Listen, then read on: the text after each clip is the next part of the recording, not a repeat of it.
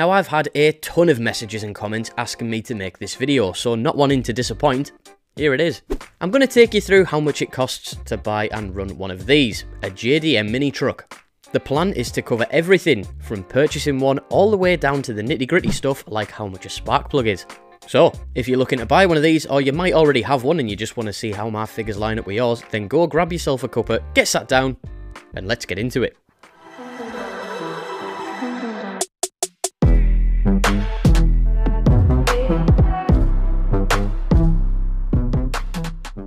A lot of people want to know how much it costs to own one of these things, and it's either because you might be thinking of getting one for yourself, or you're just nosy.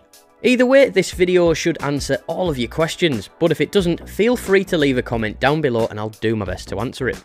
Before we get into it, I wouldn't normally ask, but if you're not subscribed already, then make sure you tap that button if you find this video useful, because a massive 98% of people who watched the last video on the 𝙁𝘼𝙾𝙊𝙆 weren't subscribed. That's a lot of people.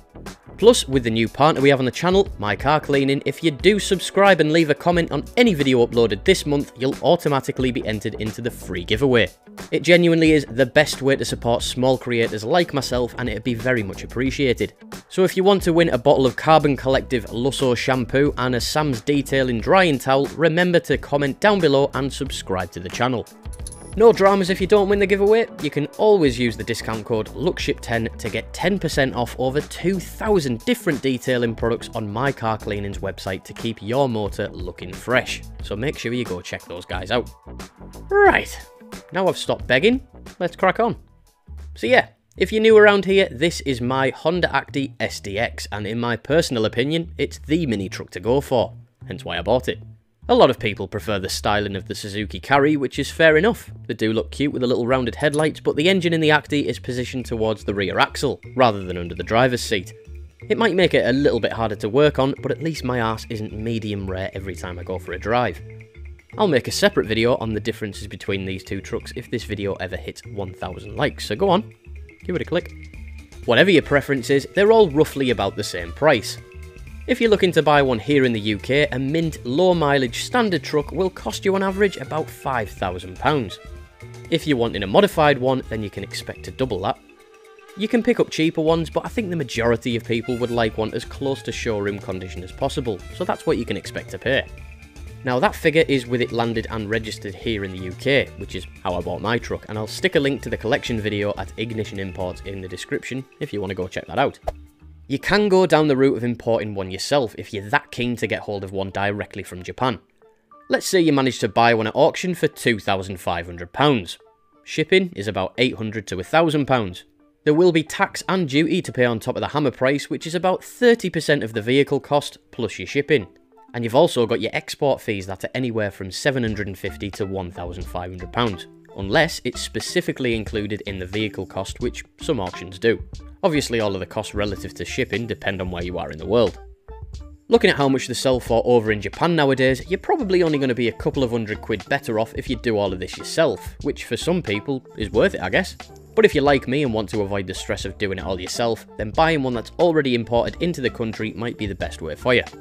Once you've got hold of one of them then, what is it going to cost you to run it?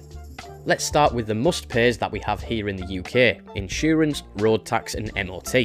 Well, insurance totally depends on the person who's getting the quote, but for me it was around £400 for the year, which is average I'd say.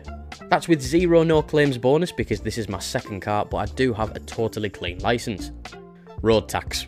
There's no getting out of it unfortunately, and it's going to set you back £180 for the year, which is £30 more expensive than my previous car, a 415 brake horsepower 3 litre M140i. Work that one out. And the final thing that you need to do is put it through its MOT. Richard at Ignition Imports was kind enough to do this for me, so I didn't have to spend a penny. But if it hasn't already been done, you will need to fit a rear fog light, as that's a requirement here in the UK, annoyingly. And you can't have the amber side lights either, hence why these little guys have been drilled into the existing amber lenses. All of that work, including parts and the price of an MOT, shouldn't set you back more than £150.